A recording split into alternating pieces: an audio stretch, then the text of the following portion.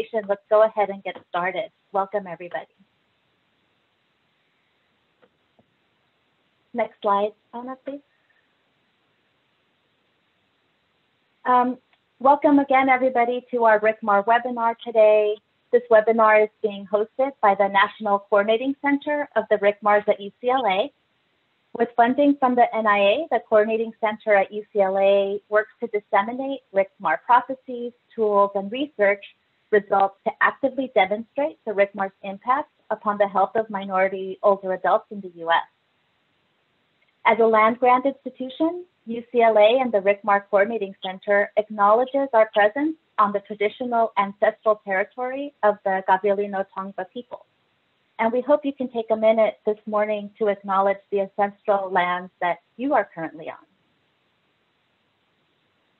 The staff at the Coordinating Center worked very hard to provide you with updated information about opportunities and resources related to aging in diverse communities. So we invite you to visit our website regularly for updates and announcements and to follow us on social media. Just a few reminders before we begin. Please note that we are using Zoom meeting for today's webinar. That means that we can see you and hear you. So we will be muting everybody in order to facilitate the recording of this session.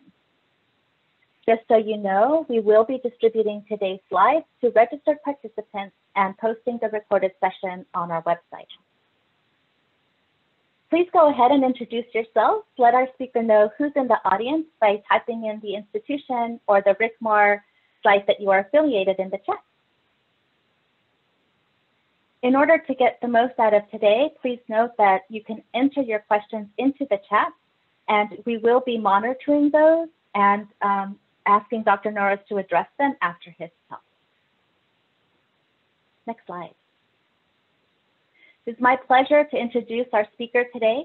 Dr. Keith Norris is an internationally recognized clinician scientist and health policy leader who has been instrumental in shaping national health policy and clinical guidelines for chronic kidney disease. He has made major contributions to diversity, equity, and inclusion while addressing disparities in contemporary society. He obtained his medical degree from Howard University College of Medicine and completed his residency training and chief residency in internal medicine and trained in nephrology at the combined West LA VA UCLA program. Dr. Norris's research interest focuses on hypertension and chronic kidney disease in disadvantaged populations. He was the principal investigator for the multi-site NIH-funded African-American study of kidney disease and hypertension and the follow-up cohort study, the largest comparative drug intervention trial focusing on renal outcomes conducted in African-Americans. He has extensive experience in patient recruitment and retention and community-partnered research within the South LA community. He directs a number of different programs, training programs at UCLA. He's one of the co-PIs of the NIH Diversity Program Consortium and the Coordination and Evaluation Center at UCLA, which is a centerpiece of the largest NIH initiative to enhance diversity in the biomedical workforce. But most importantly for us today, he's part of RCMAR Chime and an advocate, supporter, and leader of our RCMAR efforts nationwide. My honor to welcome you, Dr. Norris, a colleague and a friend, to this morning's talk. Feel free to begin sharing your slides. Okay, thank you very much for that very generous welcome, Lourdes, and good day to everybody in the RCMAR community. Thanks for joining today. And so we thought a few months ago with things that were going on, we'd talk about race and racism and particularly how we might think about it in our research. And clearly that topic has continued to be high on the radar screen.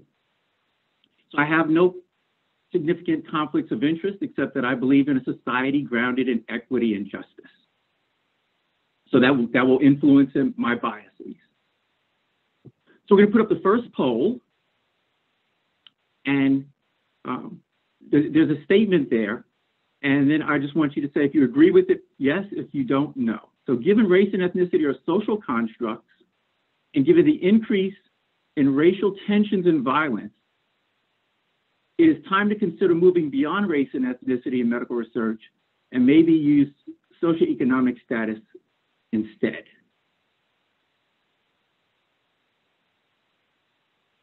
So that's the statement. And we're getting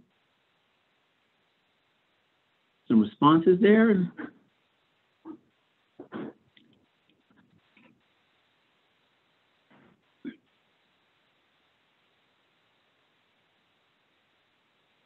Okay, so it looks like about 25% say yes and 75% say no. So good. Some things to talk about as we go forward today.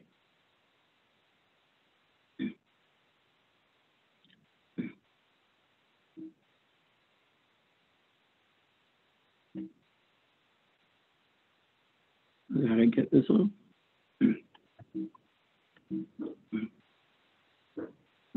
So if I can get out of results here, we can move the poll. I'm going to get the poll here. Okay. So the RICMAR program is designed to enhance the diversity of aging research workforce, primarily by mentoring promising scientists from underrepresented groups with a focus on social, behavioral, and economic research on aging, and simultaneously increasing the number of researchers focused on health disparities and the health and well-being of minority elders. And so that's really capturing a lot of the social determinants of health, and so that's very important for RICMAR. And so I think it's important that we think about the work we do, the inequitable distribution of these social determinants and how that may impact the health for oppressed minority groups.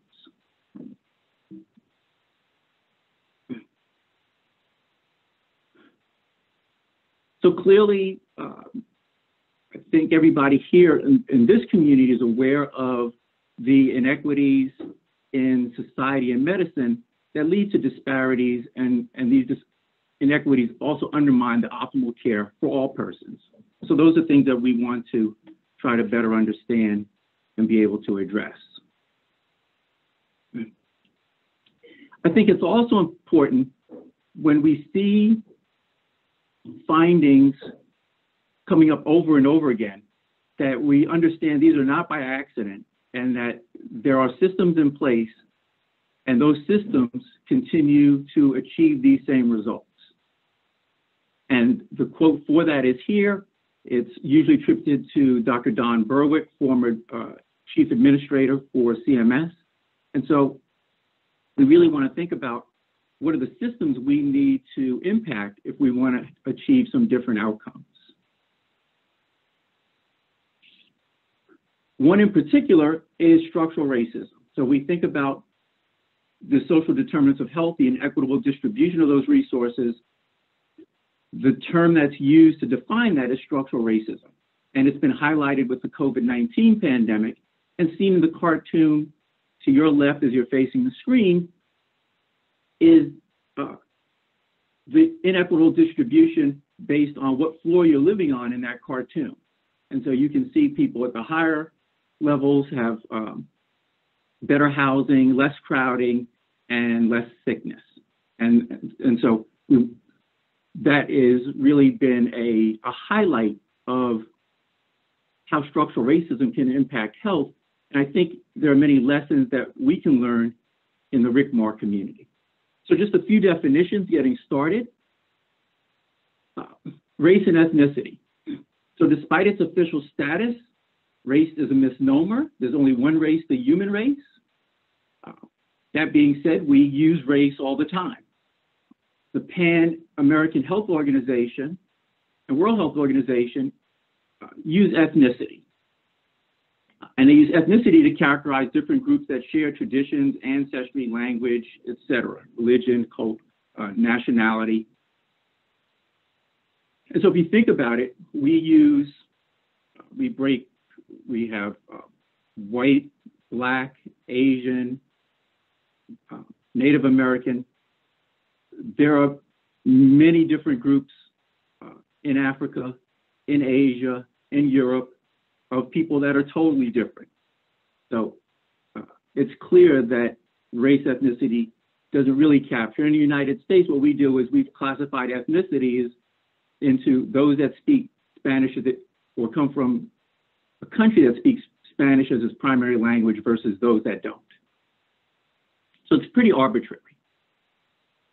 Historically, for those who may not be aware, the creation of race sort of appears to date back to Francis Benoit in France, who made racial classifications into American, European, Asian, and African. And then Carl Linnaeus, the father of modern taxonomy, added to these classifications personal attributes. And he gave the more favorable attributes to European or whites and the least favorable to African or Black. And that was important for helping to establish a sense of genetic or biologic differences between groups and the ability to justify superiority and inferiority. So race is a socio-political construct to control power based on how people look, and is derived from this ideology of white race being greater than other races. And that was primarily put in place to justify and maintain chattel slavery and the genocide and oppression of Native Americans. As a research variable, because race is a socio-political construct, it is a very poor indicator of biology. And what it is, it's a strong indicator of exposure to racism.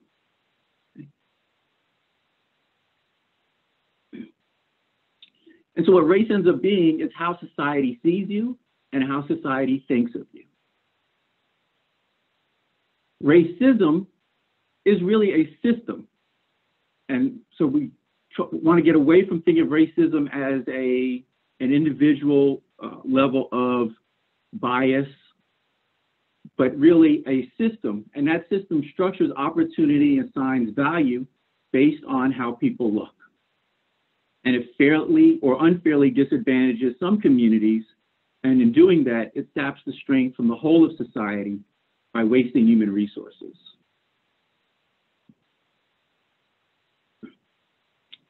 Racism is what society does to you based on how it sees you.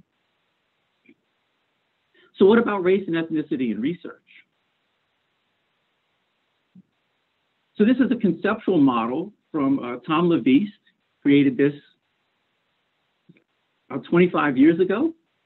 And here he characterizes race as this sort of latent or unobserved factor and physiognomy, the sort of how one looks. So people look at someone, they see them, and then they characterize someone, and people end up becoming placed into society, grouping into a culture per se, or an ethnic group.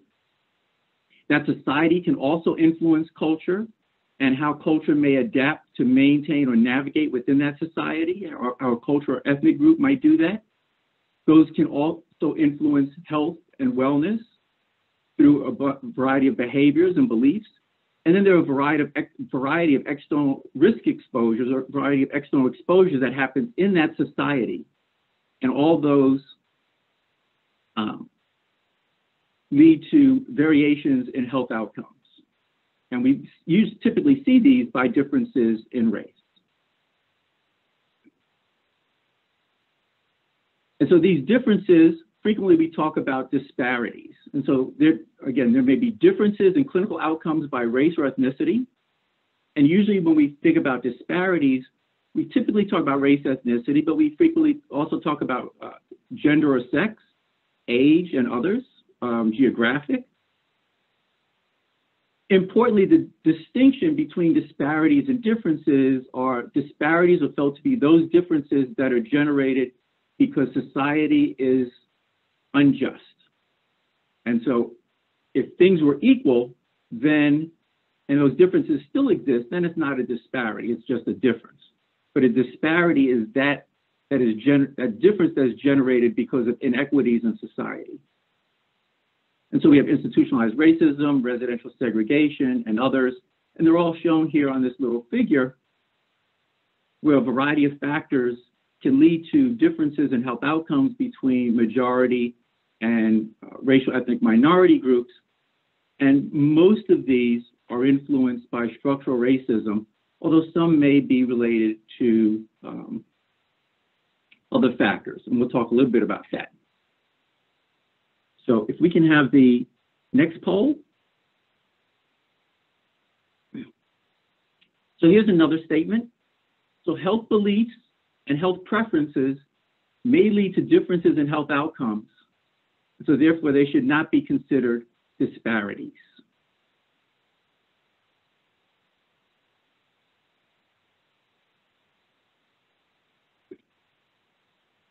And this question came up from comments from a reviewer on a manuscript that a colleague of mine had submitted. And they were going back and forth about whether or not outcomes in health beliefs and health preferences should be considered differences or disparities. So we about 20% yes and 80% no. Okay, we can end that poll.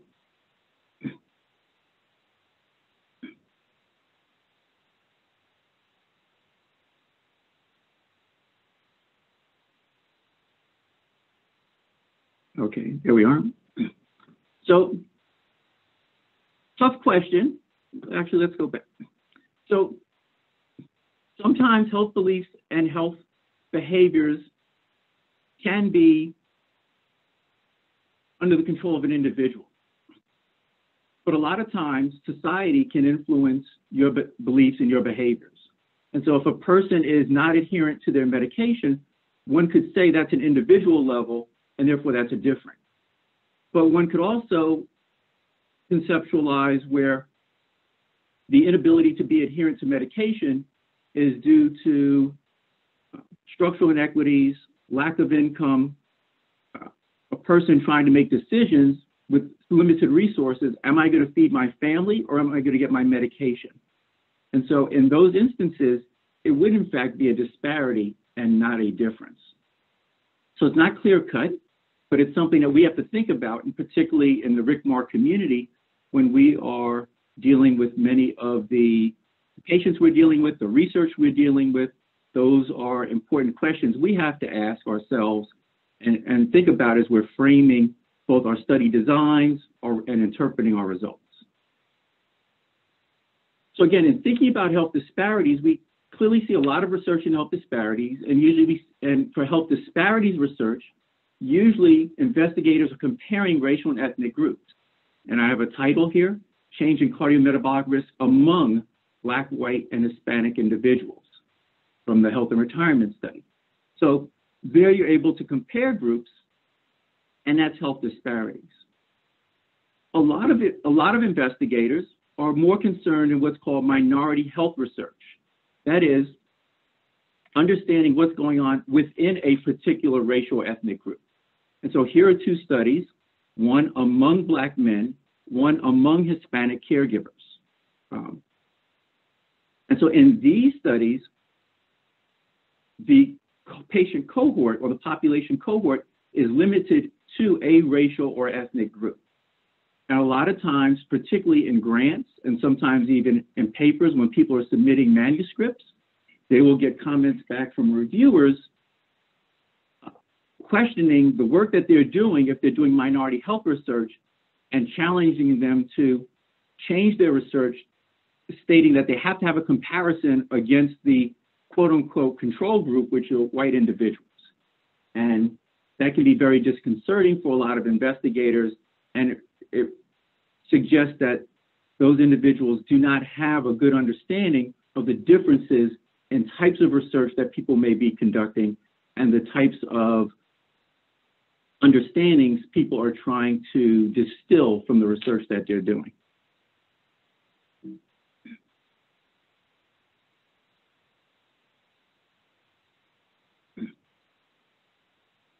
So along those lines, Rhea Boyd and colleagues recently published a blog in Health Affairs talking about consideration for new standards for publishing on racial health inequities.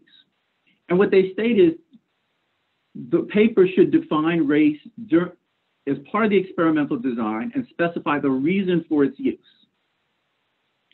And then to name racism or the mechanism through which racism may be operated, as well as in other intersecting forms of oppression, be it sex, sexual orientation, age, religion, nationality, etc., and how those may work together. And they say this because naming racism explicitly helps the authors avoid incorrectly assigning race as a risk factor for these racial disparate outcomes, when race is really the exposure variable and racism is the risk factor. Okay. They further state that if race and genetics are being expressed jointly, to painstakingly delineate the intended implication. And they state you should never offer genetic interpretations of race because such suppositions are not grounded in science. And I thought about that and I was like, well, you know, there can be some genetic associations with polymorphisms, but actually those are not, they're associated with race, but they are not definitive of race, right? So if we want to know the genetic interpretations, then we actually need to use ancestral linkages, and the association is restricted to that gene polymorphism or marker, but not race. Race may have an association, but it is not specifically related or linked to that genetic interpretation. For much of this work, consider soliciting patient input. And so for many people who do collaborative research with patients, with community members, having individuals who reflect the population or the priorities of the population that's being studied can be very valuable in giving us insights into the interpretation of what we do and the recommendations that we might make. And then identify what it is we're trying to accomplish. Frequently, research on racial ethnic health inequities should give us group level results, and those group level results can be important for public policy, for health messaging, community messaging, screening, things of that nature. And so we really want to identify what it is we sought to do, and then what it is we recommend be done with the results from our findings. And then they recommend, if you're working in that space, to cite experts who do work in that space, which seems pretty reasonable.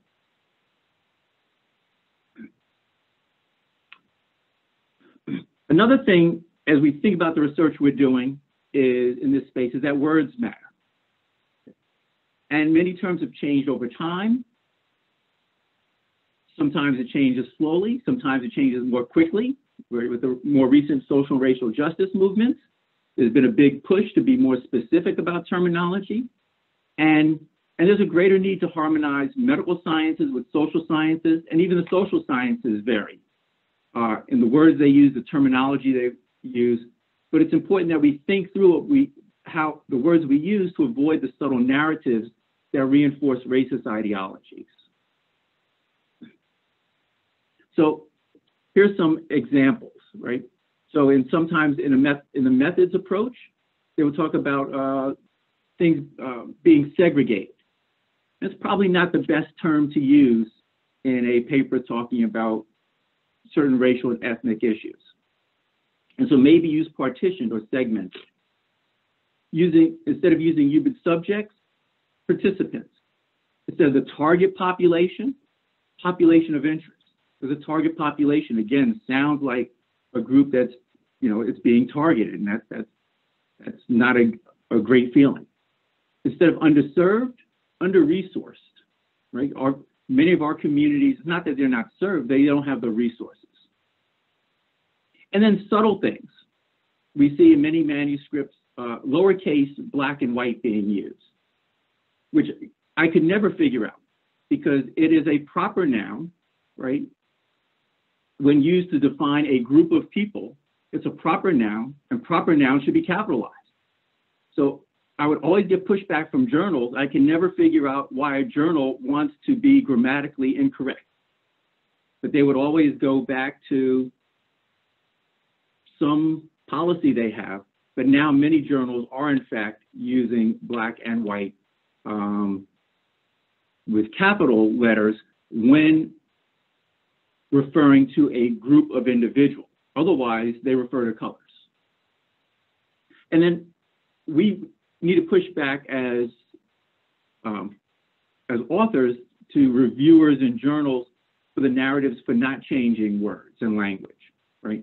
They'll say there is no better language. Science is race neutral, reflects the literature. There's no better language. And so things like that. And I have to look at that myself all the time when I'm writing things and putting together publications, putting together grant proposals, and I'm changing my language around to be more specific. And a lot of times for many of us, it was how many times do you want to push back, or do I just want to get my publication published, right? I want to get my paper published. So you just acquiesce. So I think we need to push at least as hard as we can.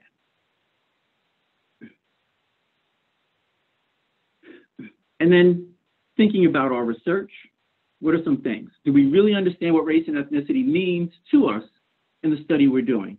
And again, is there that intersection? Are we thinking about that intersection with sex, linguistic background, sexual orientation, or other? Do we have the right partners at the table, depending on the research we're doing? And have we thought through the impact of structural racism or other forms of racism, either, depending on the study design and how we're looking at and what type of research that's being conducted? And so again, think how and why we are examining race ethnicity. Always be cognizant that there's substantial heterogeneity in each group, right? We always want to be thinking about structural racism for anything being done in this country, because structural racism is embedded into the fabric of this country, and so it affects everything. It's very important to be cognizant that race and ethnicity are not surrogates for socioeconomic status, okay? Race is a risk factor for racism, and exposure to racism is a risk factor for health disparities. So just think about that. Race is the risk factor for racism.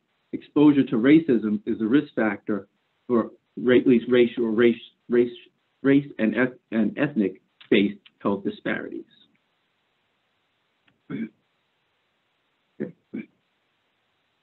So when we think about some of the research we're doing, particularly the qualitative research, then we want to think about community engaged research or other qualitative studies, focus groups, et cetera, to better contextualize our findings.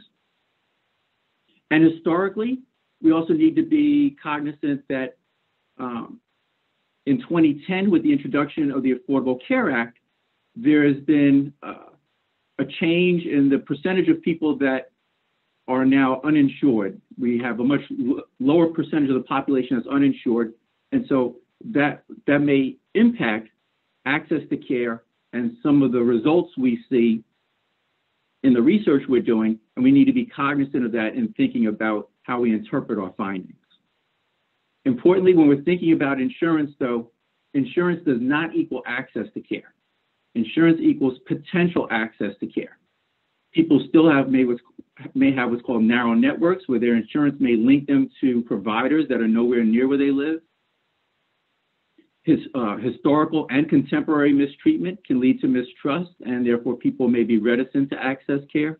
Their job situation, transportation, particularly for people who have many frontline jobs, they're not in a position that they can readily access care. So a variety of factors can still access care, or at least impact access to care. For people doing Medicare analyses, at least with Medicare, we see that there's a change in insurance status.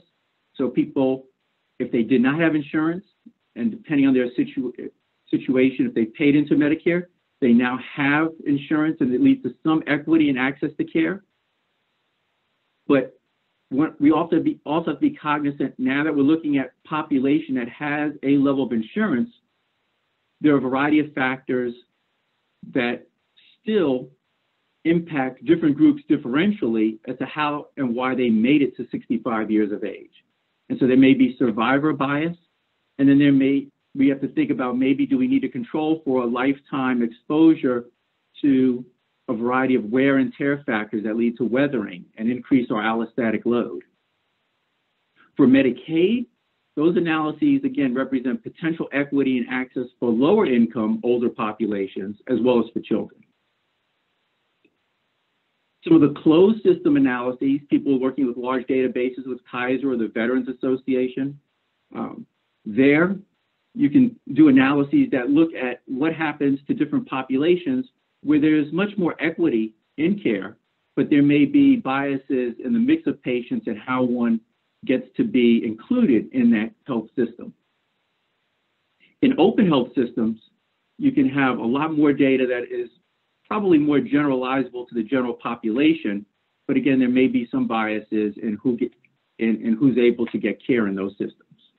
And then we have large observational data sets, which are not health systems, but it's just gathering specific types of information from populations, and many of these are frequently used to look at racial ethnic differences in a variety of aspects of health conditions for many investigators in the RCMAR community. So if we can go to the next poll. So the next statement is to capture the impact of structural racism, controlling for community level factors. What's missing here? So to capture the impact of structural racism, we should control for community level factors, and we should not look at biological factors because biological factors reinforces racism. Okay? So to capture the impact of structural racism, we should control for community level factors. We should not look at biological factors because biological factors reinforces racism because race is a social and not a biological construct. How cool. It's a big battle, neck and neck, coming down the stretch. It's yes in the lead. And yes, it's turning the corner. And yes wins. Okay. So we should control for community factors. We should not look at biologic factors. So I'm probably not, again, totally clear. Let's see. So we do often want to try to capture structural racism by controlling for community level factors. And it's probably the best single domain in which to capture structural racism. But there are many other aspects of society that structural racism impacts that is more difficult to control: psychological factors, life cost trauma, intergenerational trauma. And in fact, those traumas and impacts can influence our biology.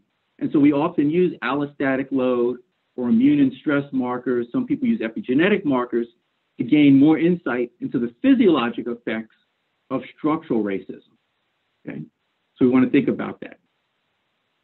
Yes, we could, in fact, gain some insights. And so a lot of times, if we really want to try to start touching upon the impact of structural racism, we have to capture a variety of these variables, if in fact they are available in the projects or work that we're doing. So when we think about capturing community level factors, there are a variety of strategies and approaches. So some use what's called the socioeconomic disadvantage index or area deprivation index. CDC now uses what's called social vulnerability index. But first, before we look at this, let's go back to we say words matter. So we use this to look at disparities and what's going on predominantly with minority populations. And so we have the disadvantage, the deprivation, and the vulnerability indices. What they are social inequity or social oppression indices. That's what they actually are. And so that's what we should call them. So we need to be thinking about the terms we use and the language we use, because the language plays an important role in first making sure that we are not blaming the victim, not blaming that community or that individual, and the language also helps us think through what we want to do or need to do in thinking about interventions going forward. And so there are a list of factors here that are commonly used in creating these indices, and these at least help to control for some of the differences in the inequitable distribution of the social determinants of health that can be important for understanding for understanding why certain communities are having variations in health outcomes. But there is a biology for racism. And so I just want to spend a minute or two about the biology of racism and how that is something we might be thinking about in the work we do. And particularly working with minority elders, many of whom are very familiar with what happened during the pre-civil rights era and the level of hatred and vitriol expressed explicitly, which we really hadn't seen for quite a while again until recently. So weathering. Here's some pictures of former President Barack Obama. We see his hair going from black to gray in a short period of time through the weathering of being president. And Arlene Geronimus from Michigan describes it as the cumulative impact of the repeated experience of social and or economic adversity, as well as political marginalization.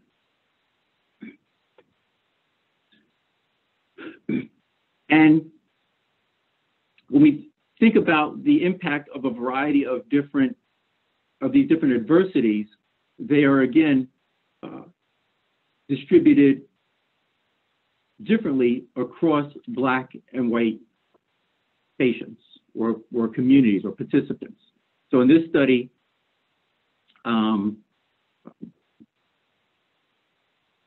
major discrimination, everyday discrimination, major life events, and socioeconomic status adversity, much higher in Black participants than white participants. Now notice here in the legend, we have Blacks versus whites. And a lot of times in many of the manuscripts, we're trying to save time, we put that there. Personally, it doesn't offend me, but I know for a lot of people that they see those terms as offensive, and so try to move to use Black participants or Black individuals, white participants, white individuals. And again, that would be the preferred language and the direction in which we want to go. And so in this slide, again from the MIDAS study, and this is a midlife US study, ages 35 to 85 here, I changed it from Blacks and whites to Black participants and white participants. But notice measures of inflammation, CRP, interleukin-6, and E-selectin, much higher in the Black participants than the white participants, despite the fact that they're 5 years younger. And so, and in addition, higher rates, higher levels of fasting glucose and insulin resistance and other markers of weathering per se, or adverse cardiometabolic profile. And so this sort of suggests that we're seeing these biologic responses occur, or these biologic changes or differences occurring in response to society. And so we can see how society can have an impact on our physiology and our biology.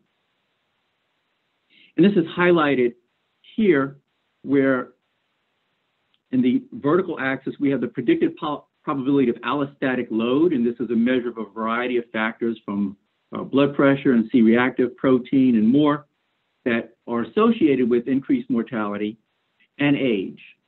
And the two lines or curves at the top with circles are Black participants. The closed circles are lower income, open circles are higher income, and you notice there's a higher probability of an increased allostatic load at every age for Black participants than white participants, and for both Black and for both white participants, lower income also has a higher predictive probability. Importantly, high-income Black participants have a higher allostatic load than low-income white participants at the same age.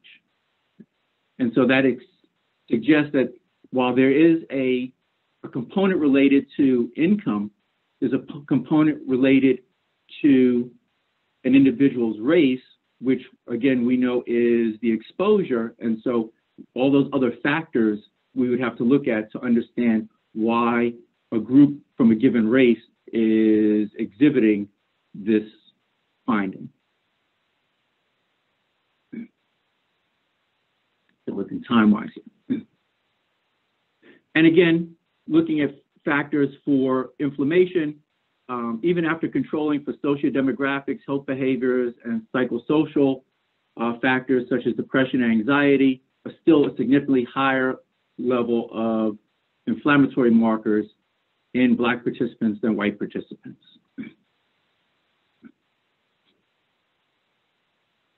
So I'm going to ask everybody to just look at this, look through these questions. This is the Adverse Childhood Experience Questionnaire for adults. So I want you to look at these and just jot down for yourself, yes or no. Do you have any of these? And count up how many of these did you experience as a child? So this survey is created for adults to reflect back to when they were a child and score what their childhood experience was. We're not going to poll. I just want you to think about create your number and know what your number was. Did you have enough to eat? Did you wear dirty clothes? Did you have no one to protect or care for you? Did you lose a parent through divorce, abandonment, et cetera, et cetera? So just go through these and jot down your number.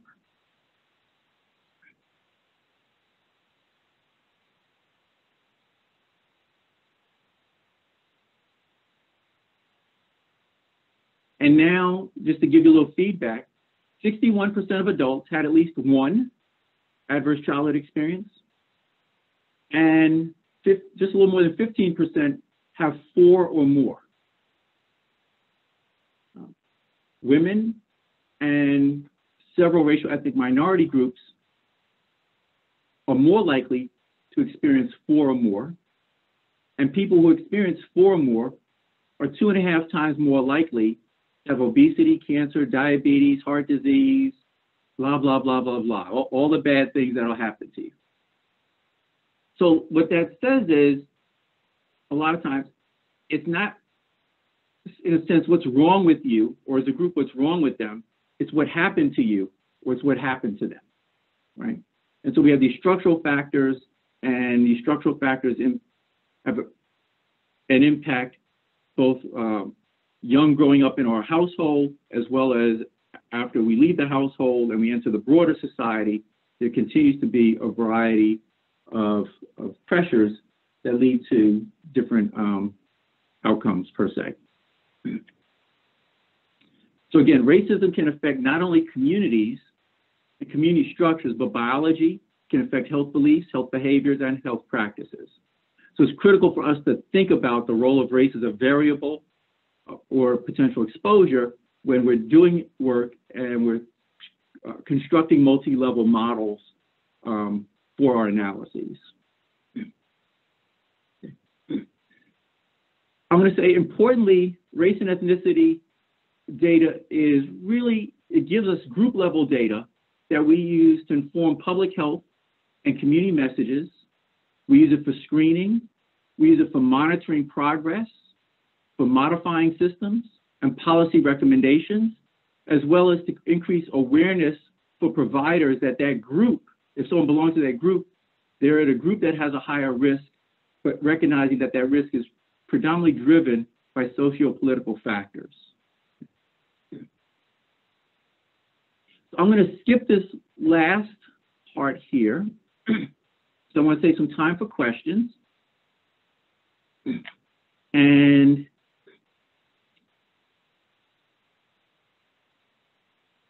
where are we time-wise here? Yeah. So I'm going to end here. I will take questions because we have about 15 minutes left. So I'll just end by saying I want to thank everybody for their time. We'll make the slides available, and in the top of the corner here, we have a variety of factors that are major components when we think about structural racism and social determinants of health, and we're thinking about equity and how we can improve disparities. I just want to say, ultimately, to eliminate disparities, we have to create equity in each of the systems that you see in the panel there, from education, economic, housing. Until then, we're doing important work, but we're working around the margins, trying to work around the inequities, and at some point, we have to actually address these inequities. So thank you for your time, and see if we can answer or at least entertain some questions here.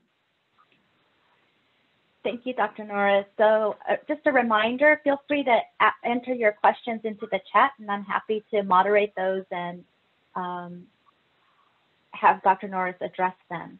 So one of the questions that did come in, Dr. Norris, is for you to talk a little bit about the difference between weathering and racial trauma. Weathering and racial trauma. So I would say, I'm not an expert on either one. We'll start with that. In my mind, racial trauma is one of the components that can lead to weathering, right? So racial trauma can lead to weathering, but then you can have trauma. There can be there can be economic trauma. There can be political traumas and pressures, and so a variety of. So weathering is, in my mind, more encompasses the array of factors in society that can lead to additional stress and pressures and that sort of wear and tear and the increase in activation of different physiologic processes, whereas racial trauma is more specific to just trauma related to, at least as I think about it, more specific from discrimination per se, rather than the broader context of factors that structural racism affects. But at least my interpretation, when I hear somebody say racial trauma, I'm thinking they're talking more specifically about specific racial discrimination and trauma that occurs from that. Excellent. So then in terms of weathering, what would be the difference between weathering and allostatic load? They're very similar. Allostatic load, in my mind, is a way to try to capture or measure weathering. So allostatic load is how we go and capture some clinical and laboratory variables to try to estimate what the impact of quote unquote weathering has had on an individual's physiology. And so that's a way that we then turn it into a variable that we can measure for research, or at least one of the variables we can use to measure for research. Thank you. At the beginning of the talk, you addressed a little bit about the role of personal preferences and health outcomes. And a question came in about, aren't personal beliefs and preferences also influenced by racism? Yes. So on that, great point. So we had a poll about that. And so to a large extent, so a lot of times, so I go back to my colleague's manuscript where there was this debate between my colleague and the reviewer around personal beliefs and personal behaviors. Is it a disparity or is it a difference? I'd say to a large extent, most of our beliefs and behaviors are driven by external factors in society that force us they condition us in a way, or we're influenced to make certain tough decisions sometimes. And so those would be considered disparities because they're influenced by the structures in society. it's tough. We don't want to sort of say we're taking away all free will from people, but sometimes we've taken a lot of their free will away in certain settings. And so there is that balance. Even when I think about social determinants of health, it sounds almost deterministic, like there's nothing anybody can do about it or any individual can do about it. And so sometimes I think about, should we be using social indicators of health, right? Because there is free will. But I think most of it is driven by, in fact, driven by the structures of the systems. And so determinants probably captures it more so. And what we see is when some people are able to, for whatever reason, transcend or get through some of those barriers, then there's a narrative that says, oh, see, the system's not the problem is the group of people. And then they want to highlight that one, like that one lottery winner as the way to go. And to say the problem's not, everybody could be rich. If you all just would win the lottery, you would all be rich, right? So yes, that was a great question. And I agree with the view from that questioner. Yeah, the other comment related to that, I think, is about, we've been talking about external forms of racism and the systemic racism that occurs in society, but what is the role of internalized racism? Again, very good question. So internalized racism has major roles on what we do and how we act, and it can, right? So we think about structural or institutional racism. I tend to think of structural as bigger, and institutional maybe at, because institutional may be at a health system, at a school system, or something like that. And then there's personal mediated, and then there's internalized, which you've internalized. So now you believe that you are that you are in fact less than. You've accepted the narratives, and you believe you are less than, and that has a major influence on how people then act in society, how they carry themselves, their susceptibility to disease, their susceptibility to a lot of other narratives that are going around. So that internalized racism is yet another pathway, I guess, or another mechanism through which racism can have a significant impact on a group and on an individual. And so those are important things to think about when we're thinking about racism. Now, going back to the topic of health disparities research versus minority health research, which you addressed during the talk, couldn't comparing to the control or white group help to show or illustrate systemic disparities?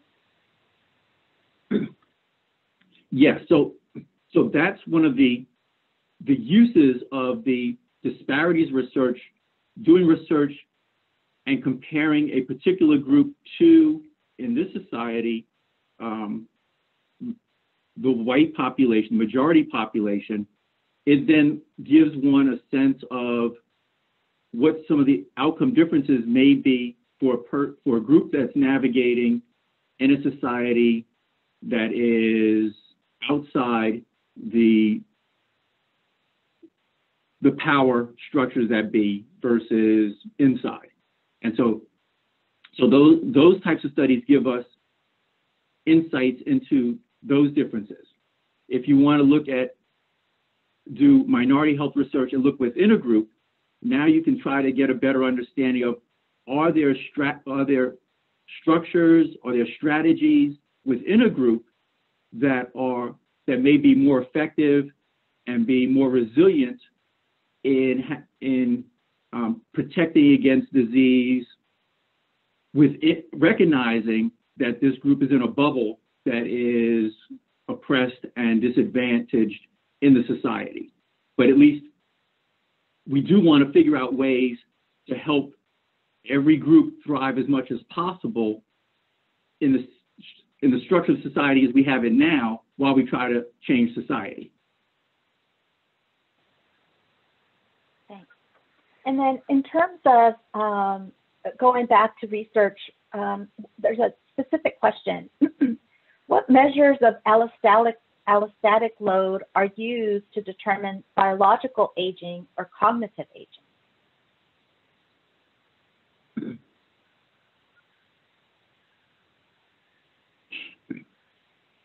For cognitive aging, I don't know biological markers. You know,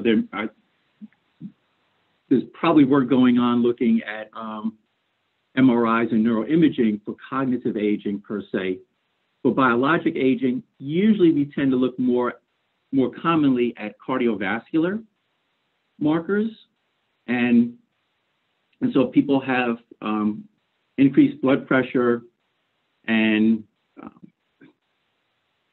at a given age, increase, or I would say cardiometabolic. So increased blood pressure, increased hemoglobin A1C, or measures of insulin resistance.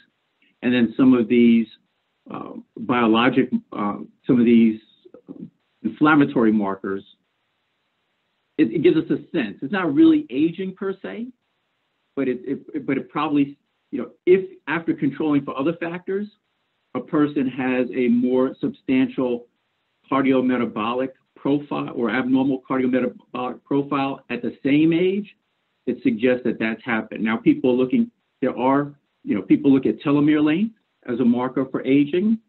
And so that is, it's probably, of the markers, probably the best marker we have of quote unquote aging or potential, and to get a sense of whether or not an individual or group has premature aging related to,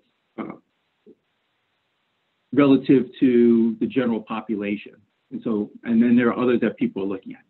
I saw a good comment in there about Obama's hair color may just be because some people's hair turns gray early. Could be. Good point. All right. And then maybe staying on this theme about before. Maybe it turned gray before and he was too busy as president to keep dyeing it.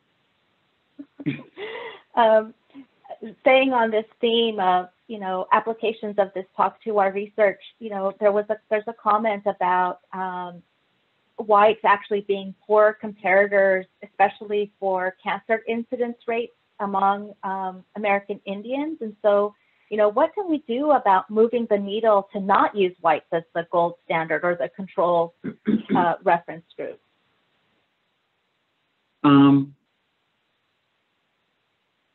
It's hard to say. As long, right? So it depends on what you look at. If you want to say, given the present structure of the society, then that ends up being the quote unquote reference group. If we have a society where all of these social determinants of health are equitably distributed, then there no longer becomes really a reference group. And then it's just a matter of how a group is doing. You can still look at comparisons, but it's not necessarily a reference group.